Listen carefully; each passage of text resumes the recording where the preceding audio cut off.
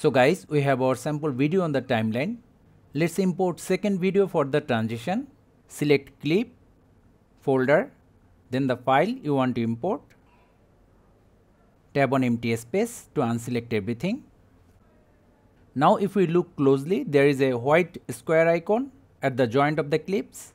Tab on that, and here we have our transitions which are divided into several categories. If we scroll to the end and select get more, we can search for more transitions online. Then select the transition. If it's not already installed in your device, then tab on this button, go back to the transition list, select the category, then on the right side we have the same transition in various styles. Select one of them.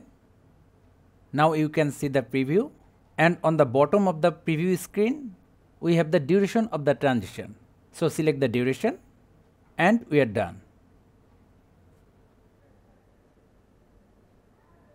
So thank you guys for watching. Have a good day.